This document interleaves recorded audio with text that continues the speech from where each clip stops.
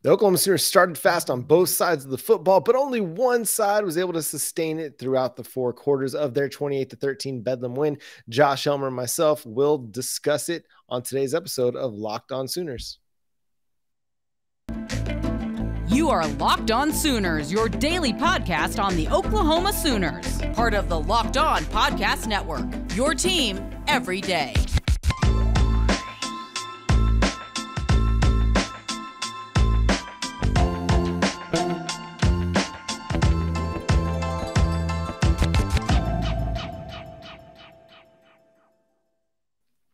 What's going on, Sooner Nation? We have a win to talk about. Thank you for joining us. My name is John Williams. You can follow me on Twitter at John9Williams. You can read my work covering the Sooners over at SoonersWire.com. He's Josh Helmer. You can follow him on Twitter at JoshOnRef. You can also hear him Monday through Friday from 9 to noon on 94.7 The Ref in Norman. Josh, the Sooners got the 28-13 win in Bedlam at home on a cold, frosty, chilly night in Norman. What a great Saturday night. No doubt, yeah. And let's start here. I don't think Oklahoma fans and myself, anybody should really be in the market for trying to sit and think too much or be frustrated by the way that you won a football game. Okay, look, I get it. You raced out in the football game offensively, 28-point first quarter, and then dormant. What happened offensively? We can discuss it, but let's not be in the business of being too awfully upset about it right now. Oklahoma and Oklahoma fans should be in the business of celebrating wins, point blank. This team is bowl eligible, John. That was something that, I get we're somewhere unfamiliar, but look, that was in question coming into this game and seriously in question coming into this game. So look, they're bowl eligible. They got off to a great start in this football game, and they won a football game. There's signs of life with this football team.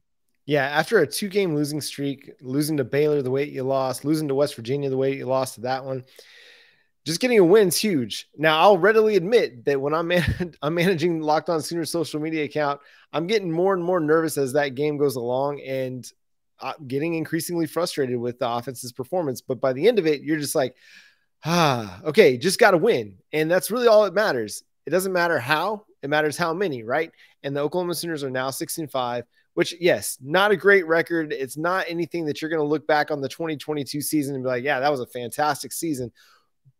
But that was an important win for Brent Venables. It was an important win for the program in general. I mean, just on the off the field stuff, looking to the future, that was a huge win with as many 5- and 4-star recruits as you had in the house on Saturday night.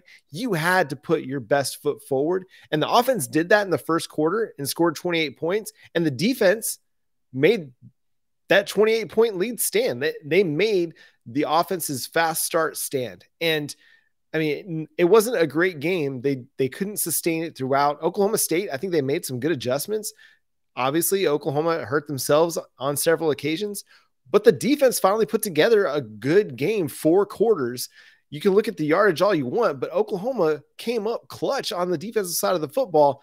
And that's something that I had been concerned that they didn't have that clutch gene, that they didn't have the ability to make the plays to get off the field when they needed to. The defense won this game for the Oklahoma Sooners. I mean, yes, the offense, obviously, they played their part getting the 28 points, but the defense made it hold up.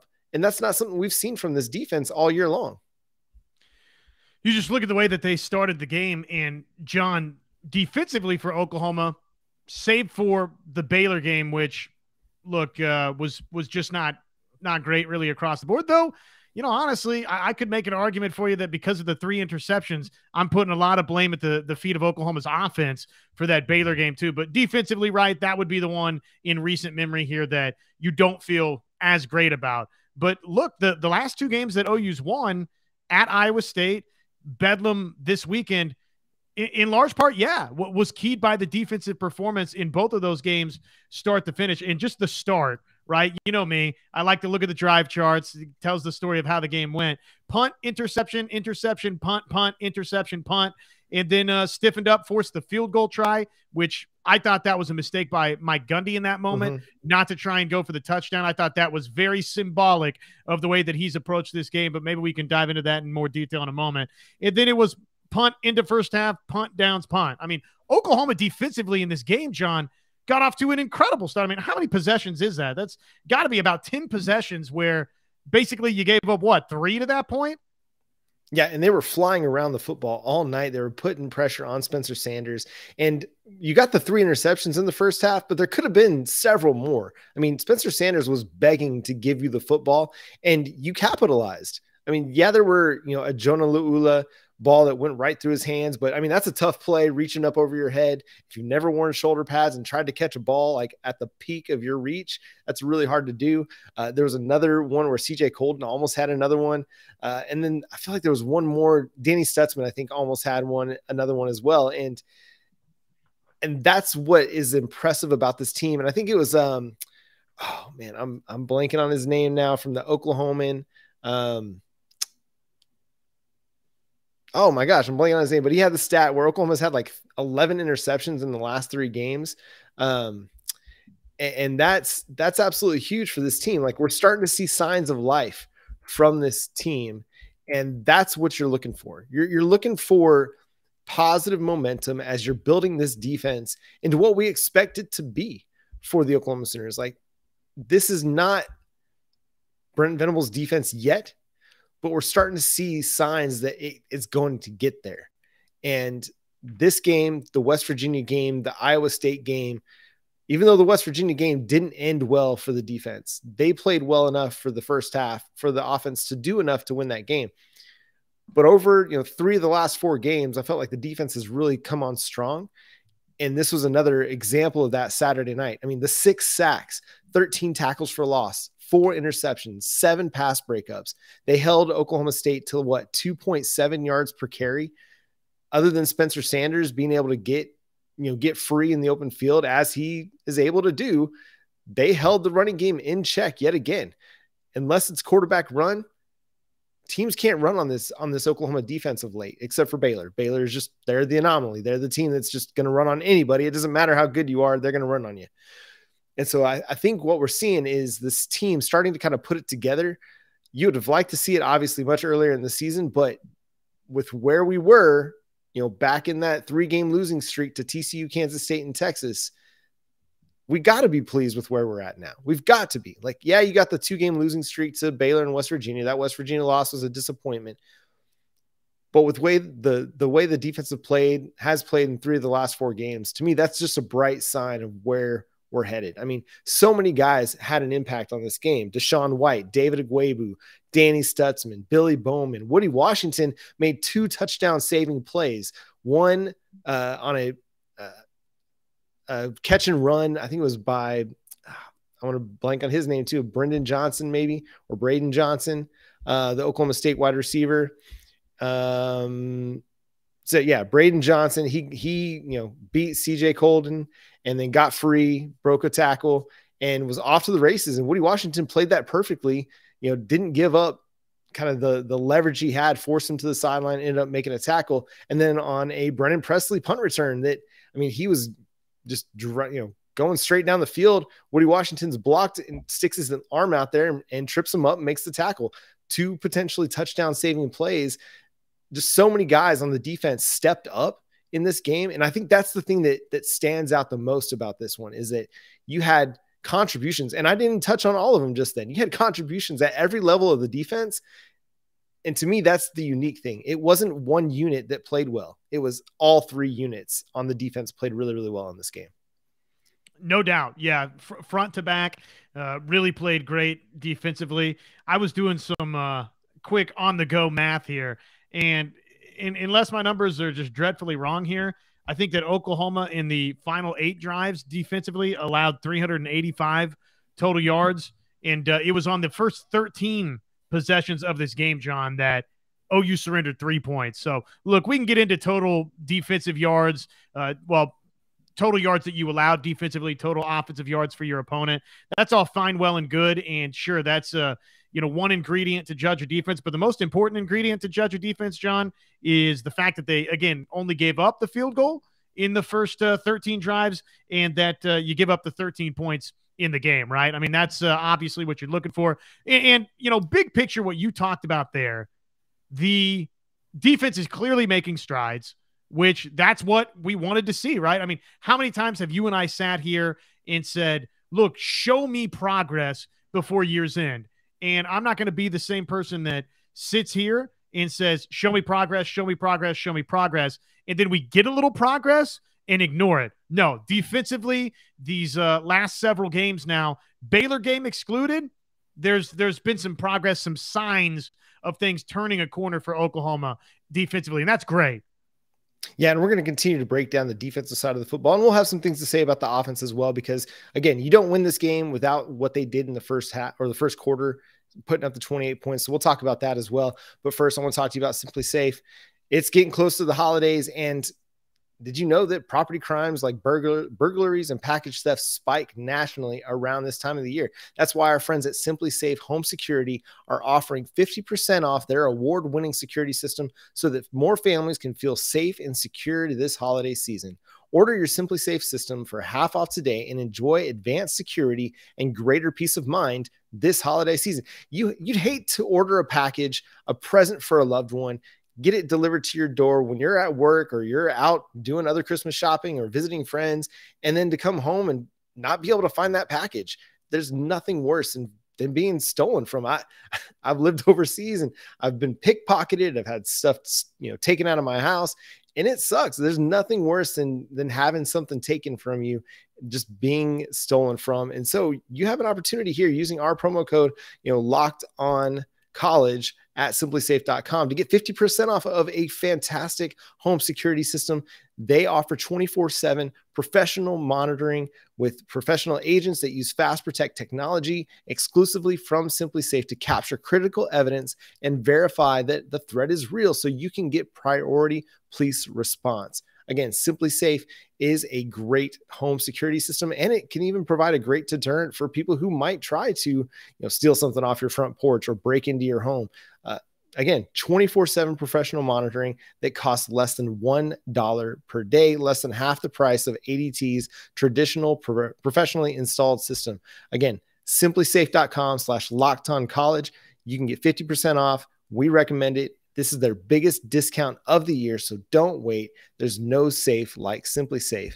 And hey, thank you for making Locked On Sooners your first listen every single day. We're just over 200 subscribers away from getting to 3,000. Would love to get there by the end of 2022. Make Locked On Sooners your first listen, subscribe to the show, and for your second listen, go check out Locked On Sports Today with Peter Bukowski, giving you all of the latest news and top stories in sports in under 20 minutes. Again, Locked On Sports Today with Peter Bukowski. So, Josh, I talked a little bit about some of the guys who made significant impacts in this game. The thing that one of the units that really stood out to me, and something we've been really begging for all year, was the defensive line. In particular, the interior defensive line had their most dominant game of the season. Isaiah Coe, Jordan Kelly, Jalen Redmond, Jeffrey Johnson, those four guys were huge in this game. I mean, sacks, tackles for loss, stuff in the run game. I mean, it was a great game. You look at Jordan Kelly, he had 6 total tackles, 2 sacks, 2.5 tackles for loss. Where Isaiah Coe had 5 tackles, half a sack, 2 tackles for loss. You had Grayson Halton getting in on the action with 2 tackles. Jeffrey Johnson had a tackle and a half a tackle for loss. Half a tackle for loss. Jalen Redmond had a tackle and a sack. And then, he even had 2 quarterback hits. Like, just a great all-around performance from the interior defensive line. And, I mean, yeah, Ethan Downs had a great game. Jonah Lua had a great game. Just the defensive line in particular, like, that was a very impressive performance for them.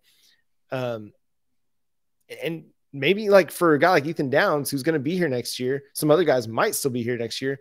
Like, potentially that's a springboard game. Like, that's a game that you can build toward your junior year with Oklahoma by having a strong performance at the end of the season. Absolutely. It's huge.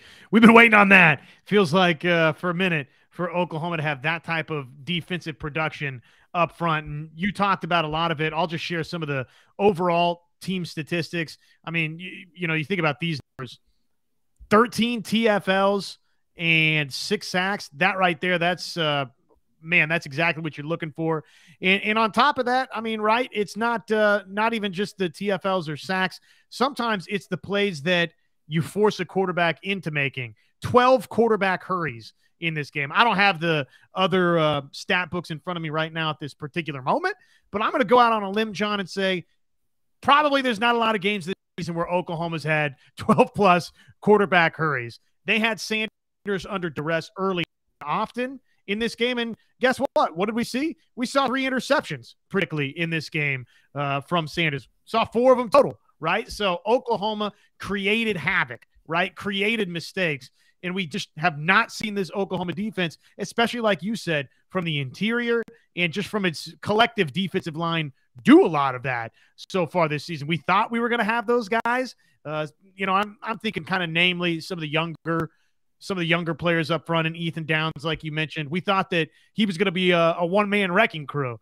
at times in 2022, and it totally hadn't really happened up until this game. But just across the board, man, they were so good.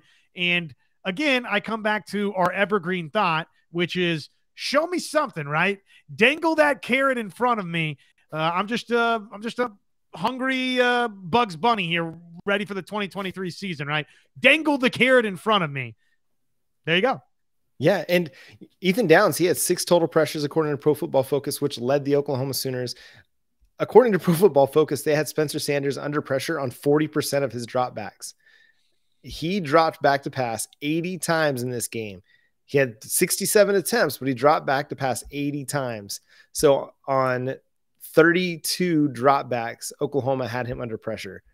Like, the dude was running for his life. And if he weren't athletic, he doesn't make it through that game. Like, if he's not the physical, just quarterback that he is and able to get outside the pocket like he's able to, he doesn't make it out of that game because Oklahoma had him under duress all night long. R. Mason Thomas had another strong game. And this was to me, this was his cleanest game.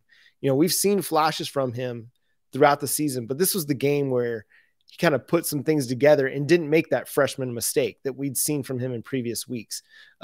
You saw Oklahoma really kind of empty the depth chart a little bit. You saw guys like Gentry Williams getting snaps. You saw guys like Grayson Halton, I mentioned earlier. You saw Kobe McKenzie get in on the act. You saw Kip Lewis get a few snaps as well. Like, this was a defense. Well, maybe I don't see Kip Lewis's name here. But they had to play a lot of people because they had to play 103 snaps. Danny Stutzman, again, an Iron Man for this team. DaShaun White, David Agwebu, they all played over 100 snaps. Woody Washington, CJ Colden played over 100 snaps. Billy Bowman played 96 snaps in this game. So, yes, the defense is going to wear down a little bit when you play that many snaps, and you might give up some yards. You're going to give up some chunk plays when you're having to be on the field for as much as they were, which is going to probably lead us into our next segment and talking about the offense a little bit. And again, we don't want to trash the offense a whole lot, but there are some things that didn't go well offensively that could have ended up hurting this team in the end. Ultimately, it didn't. But, that's part of the reason that Oklahoma was on the field for 103 snaps in this game, is because the offense's inefficiency. But we're going to do that after Josh talks to us about our Nissan thrilling moment. This week's Nissan thrilling moment in Oklahoma Sooner football, it's brought to you by, well, you guessed it. It's brought to you by Nissan. The thrilling designs behind the new lineup from Nissan, they're intended to empower drivers and vehicles as capable as the driver themselves.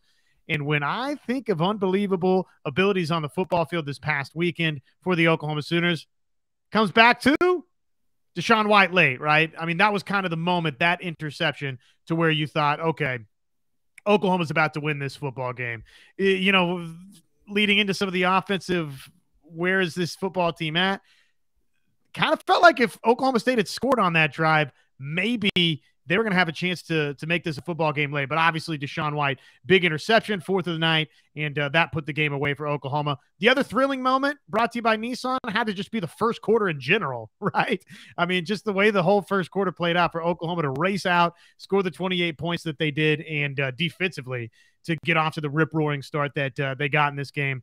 Either or, take your pick, right? The game-winning interception late, or just the first quarter itself, which was the game-winning first quarter, if you will, for the Sooners. This segment, again, inspired by the thrilling new designs featured across Nissan's new lineup of vehicles. Pursue what thrills you in the all-new Frontier, Armada, or Pathfinder today. Available now at nissanusa.com. Okay, so obviously we've buried the lead on this, right? Because I do think, again, it's important coming out of this Bedlam game to, guys, let's not get carried away with all these different complaints with Oklahoma right now. I got it. I understand. What was it? Was it 6 consecutive 3-and-outs to end the game for Oklahoma offensively, basically? And I think they had 9 3-and-outs in the game. So look, I get the issues. I get the issues that you had offensively, and we're about to dive into those. But again, my take here for you: celebrate the 28-13 win. Deal with complaints moving forward, but celebrate the win. That being said, John, what the heck was that offensively to close this game from OU? So you like to do the drive charts. You touched on the positives for the defense to open the game. Let me just touch on the negatives for the offense to close the game. So from the 12:32 mark of the second quarter, Oklahoma went punt, turnover on downs, interception. That's the one at the end of the second half or the second quarter, off of the throw that was a little bit behind Drake Stoops. It gets batted up in the air. They pick it off. So that ends the first half. And then Oklahoma comes out punt. That starts your string of 3-and-outs, and you go 3-and-out, punt, 3-and-out, punt, 3-and-out, punt, 3-and-out, punt, 3-and-out, punt, 3-and-out, punt. And then, you kneel on the ball to close the game. But yeah, I think, I don't know how many first downs they got, but it weren't very many. But you punted 1, 2, 3, 4, 5, 6, 7, 8, 9, 10, 11 times, turned it over on downs, and had the interception over the final, 42 minutes of game time. So not great, but because of your great first quarter, you were able to survive it. You were able to overcome that, in any other game, if you don't have that great first quarter and that's how you play for 3 quarters, then you're getting blown out. Like, you're losing big. But you had the great first quarter where Dillon Gabriel was just on fire, like 14 of 18 for over 200 yards passing, 2 touchdowns passing, 1 to Jalil Farouk, 1 to Drake Stoops, and then a touchdown rushing. And then Eric Gray's got a touchdown. I mean, that first quarter, like, Dillon Gabriel looked like on fire. Like, he was about to put up like 400 or 500 yards passing, and they couldn't be stopped. Like, everything was going Oklahoma's way in that first quarter. Adjustments happened. Oklahoma State made adjustments. They came out and they played better throughout the final 3 quarters. Some of it was mistakes by Oklahoma that took some points off the board, kept them unable to convert on, third downs. One play that stands out is a swing pass to Gavin Freeman, where if Dillon Gabriel's on target with that throw, or if Freeman I don't know if it was Freeman didn't run the route sharp enough, or if Gabriel just missed him. Either way, falls incomplete. Oklahoma's forced to punt. Then you have the Braden Willis fumble down in the red zone after a nice catch and run. Kind of a good play by Oklahoma State to get your helmet on the ball, but just poor ball security by a guy who's been one of your more reliable players this year. And then you got the interception, again, that takes points off the board. So you lose at least 6 points down in the red zone off of turnovers. And then you miss out just on a first down, potential first down conversion off of just a poorly, executed swing pass. So, yeah, I mean, some of it was them hurting themselves, especially in that second quarter. I think in the second half, I want to give credit to Oklahoma State because I felt like they played a lot better defensively. But in that second quarter, a lot of the inability to score points was more on Oklahoma's side of things than it was on Oklahoma State's side of things. That all being said, what a fantastic performance from Drake Stoops. And I don't know if you want to touch on some of the negative things that happened offensively, but I just wanted to kind of turn it back to the positive because, again, 28 points in the first quarter is fantastic. Drake Stoops had a career game. The most receptions he's ever had in a single game for the Oklahoma Sooners was 6. The second most yards he's ever had. He was only 4 yards away from tying his career best in yardage in Bedlam. Led the Sooners with 9 targets. And the dude was clutch. Like, he made that clutch, kind of falling or fade away catch down inside the 5 that set up Oklahoma's first touchdown. And then he had the beautiful catch in the end zone to give Oklahoma their last touchdown of the game. Just a great way for him to potentially play his last home game for the Oklahoma Sooners. I'm with you. Yeah, no, he obviously was terrific. I guess he could come back though, right? If he wanted to, we'll so. see. We'll see what his decision is there. But if that was the curtain call in Gaylord Family Oklahoma Memorial Stadium, that was not the worst way to go out, right? 6 grabs, 89 and a touch. So he was really good. I've got obviously a bunch of thoughts, and I figure throughout the course of the week we'll talk more about really the offense's shortcomings, its fast start, and then sputtering after that. That's, I think, going to drive a lot of the negative conversation throughout this week as obviously you build up to the road trip out to Lubbock. But, man, I can't spin away from just the positive in the negative for Oklahoma, which was, I got to tell you, man, I think it's one of the best things that could have happened to this football program the way that Saturday night played out. Instead of Oklahoma just offensively rolling along, the fact that, man, they stunk offensively for 3 quarters and the defense carried you to victory, I think is great for Oklahoma. And I think, big picture, long picture view for Oklahoma, the fact that defensively we didn't see things just erode us the way. And I get it, the total yards discussion. And I know that probably Mike Gundy has a hand in this as well, because I thought really from start to finish, he was too conservative for Oklahoma State. I thought he could have stressed Oklahoma's defense a little bit more, but I give credit where credit is due to OU's defense. And John, I think it's one of the best things potentially that could have happened to Oklahoma for us to genuinely leave the game, right? And I don't think there's a whole lot of argument about it. OU's defense, like you said early in this episode, Oklahoma's defense won the game, and Oklahoma's offense for 3 quarters didn't do much to help Oklahoma out. So again, a negative becomes a positive for Oklahoma. I think it was Markaduck on Twitter that put it best. He said it was like Oklahoma jumped out to a 7-0 lead in the first inning of a baseball game, and gave up a run in the second, then gave up a run in the fourth, and then a run in the fifth. But ultimately, they won the game 7-3. If we're talking in baseball equivalency, I think everybody'd still be cool with that, right? Like if you won a baseball game 7-3, even though you didn't score over the final 8 innings of the game, or say the final 5 or 6 innings of the game, but you won the game, you'd still probably be pretty happy. Now, you don't want to strike out, the last 7 innings of the game, go 18 batters without getting a hit, but you'd still come away with like, hey, that's a win.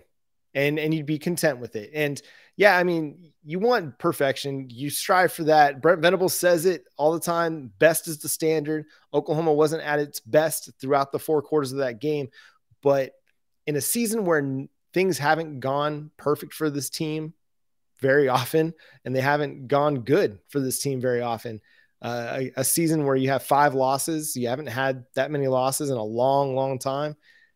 You just take the wins when you can get them, and you just enjoy the win. And that's what we're trying to do here tonight. We definitely, have to allude to some of the negative things, but we don't want to just beat down on it because that's not very much fun. But we'll have to touch on some of that as the week goes along, because I mean, there were some serious issues. Brent Venables was asked about time, clock management. I think we got to touch on that in our next episode. You got to talk about just some of the inaccuracies, some of the drops. Got to talk about the inability to get Eric Gray the football at times in the second half, going away from Javonte Barnes at times, who I thought was having a really good games as well. So there's some things that we're going to have to touch on this week. We'll do that in later episodes. We'll have our live show Monday night at 9 p.m. So make sure you're tuned in for that. We'll take your questions, take your thoughts, your comments.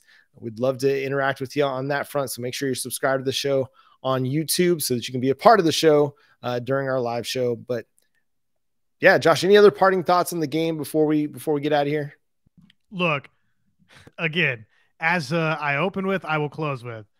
There's nothing too much to complain about with the Bedlam victory. I guess because of the nature of the beast and the nature of this industry, John, guess what? Next episode, we're going to do that. But in this episode, I'm going to celebrate. I'm not going to dwell a bunch on the poor clock management and the gloom and doom that means for Oklahoma's future. No, I'm going to celebrate a Bedlam win, and I'm going to celebrate bowl eligibility for Oklahoma. That's right. And we're going to celebrate the engagement of two Oklahoma greats, Michael Turk proposing to Grace Lyons on the field after the game. And she said, yes, that's just good times. That's fun. How can you have any bad feelings when you see something like that happen? And so congratulations to Michael Turk and Grace Lyons. Make many happy years. May there be many happy years ahead of you. Blessings to you in that front. So that's going to do it for today's episode of Locked On Sooners. Thanks so much for tuning in and being a part of the show. Subscribe to the show wherever you get your podcasts. We're free and available on all podcast platforms. Follow us on Twitter at Locked On Sooners or on Facebook, Locked On Sooners Podcast. You can also follow myself at John9Williams or Josh at JoshOnRef, and check our work out where we do other works.